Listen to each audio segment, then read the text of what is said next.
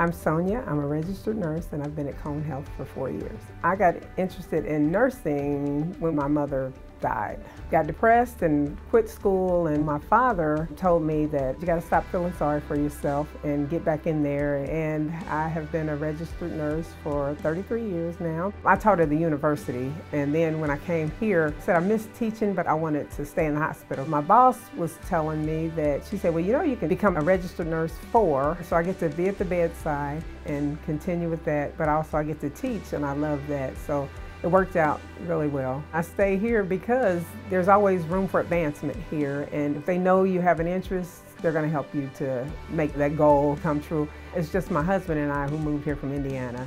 I miss my family a lot, and I have a new family here. When we retire, we were going to go to somewhere in the Carolinas to end where I'm happiest. That's very big for me.